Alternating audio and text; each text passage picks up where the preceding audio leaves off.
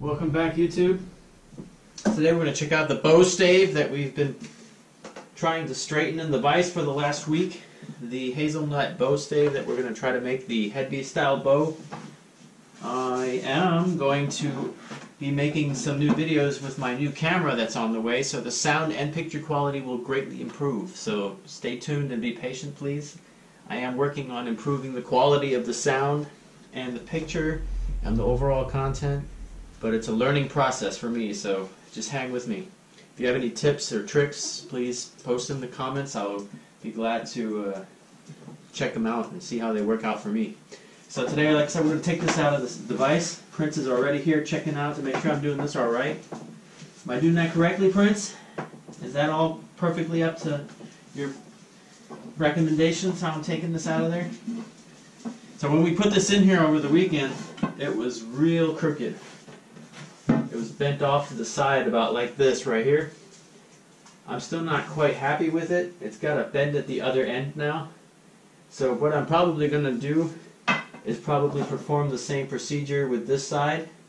And then at the end of the week, see if I can make a perfect center line across the bow stave to see if we can get a string to string up on this. But for today, we're just going to set this off to the side. I have a small project that I would like to share with you guys that I'm going to be working on here. This is my tagelharpa, I guess they call that. It's a horsehair harp. And many of the popular medieval Viking bands play this instrument. I personally made this, and it's still in the rough draft version, so it's not quite what I intended it to be, so this is kind of what it sounds like here at the current moment. And it's played by muting out the strings.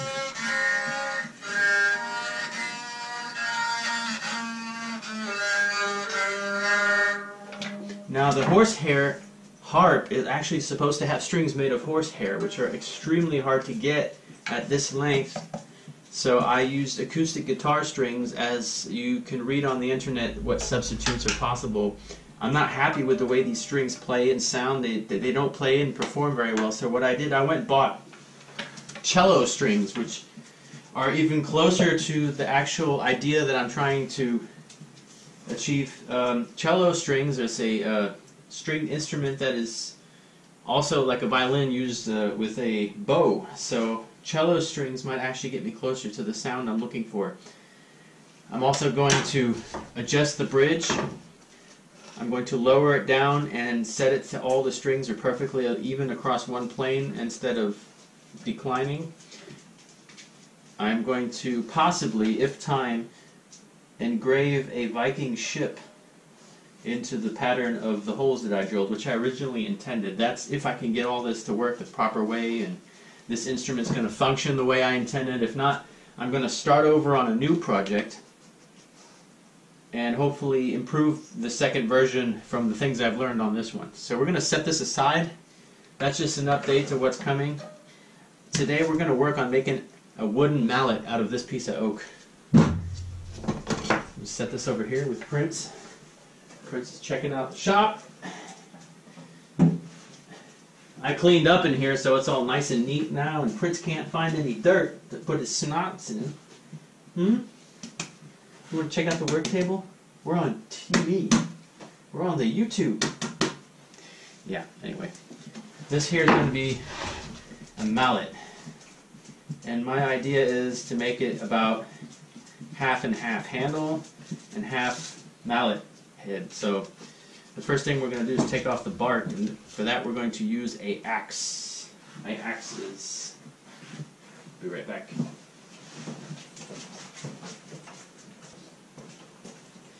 My axe is right here.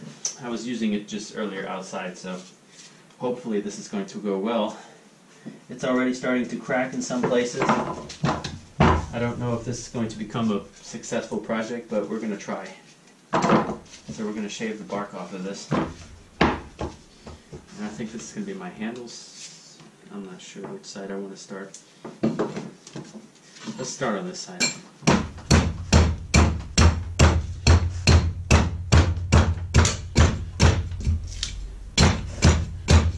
Notice I'm using a chopping board. This is my special chopping board to protect my workbench so I don't destroy it, drilling holes and chopping.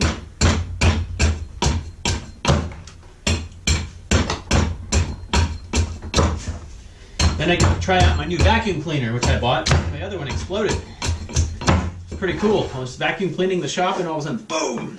I had dust everywhere. So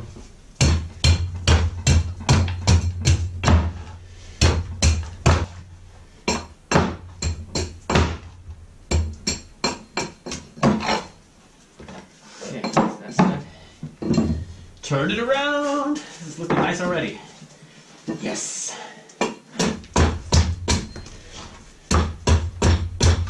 It's actually quite fun chopping away at this like this. Oops.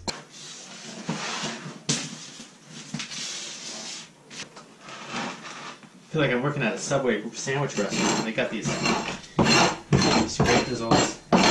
Make your sandwich and then you cut everything, and then they put all the restovers in the trash. So what would you like on your oak, Steve? Would you like some bark? Some sausage? So now we have this. Decisions, decisions, decisions, right? Okay. Which side do I want to put my hand on? Chris, what are you doing? What is up? So, oh boy, I don't know if this is going to turn out. This looks like this is going to be a piece of firewood. Let's give it a try. Let's give it a try. So, I think I'm going to just go for this side as the handle. So we're going to draw a pencil line. Okay, we're going to use a marker. And we're going to go about right here. That's the handle. About.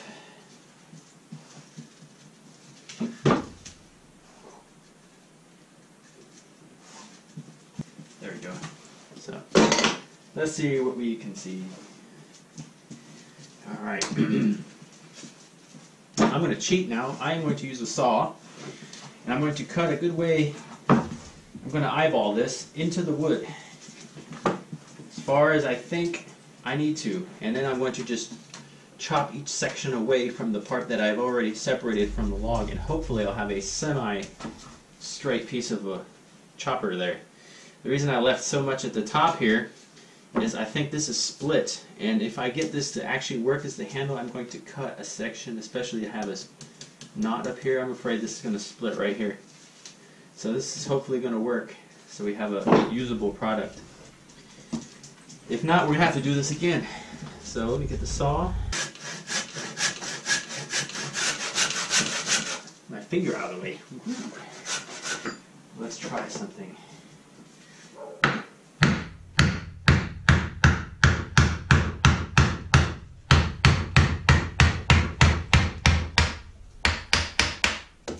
That worked pretty nicely.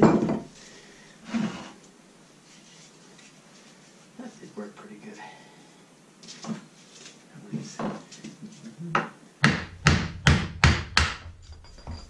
Look at that, that's nice. And now I have these nice wedges. What a great idea.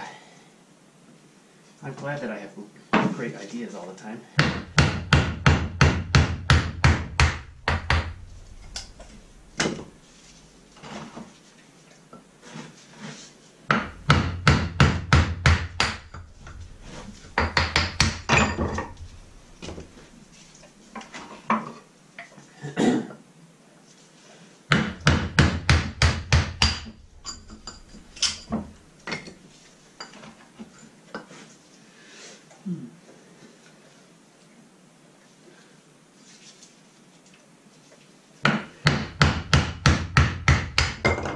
Okay, nice.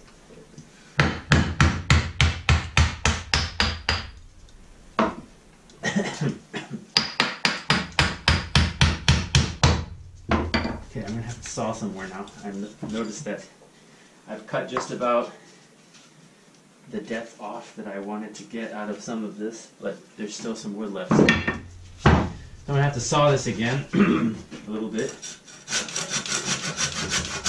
all the way around. Let's try here first. All right, that went over there.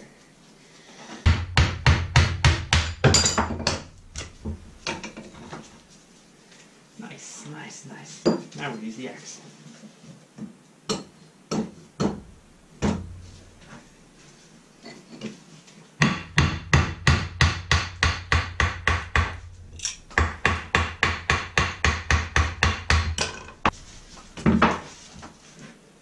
I think this is how tours started out.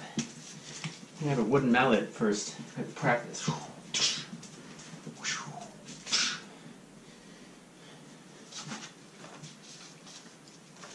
And I bet his dog kept bringing it back, right? Tor probably had a dog too. Probably. Hmm?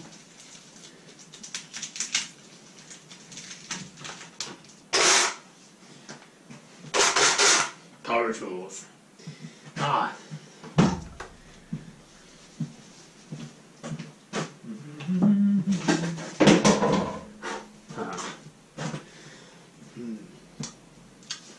Safety first, yeah?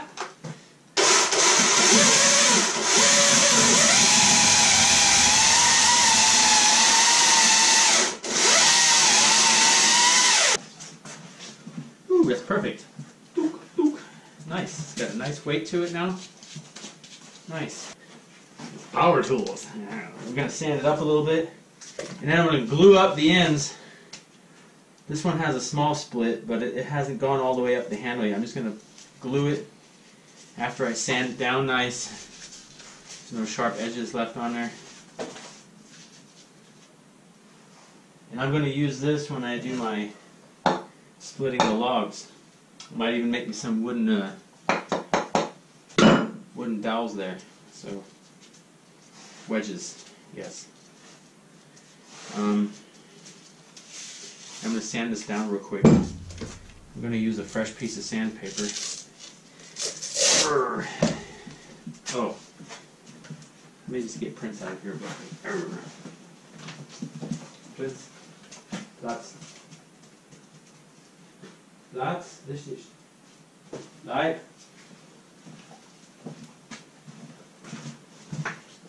Uh-oh. The sandpaper is here.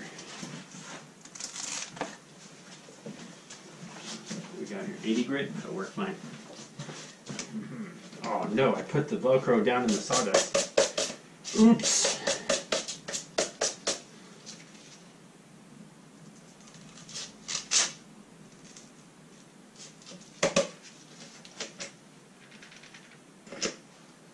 That'll last. Okay.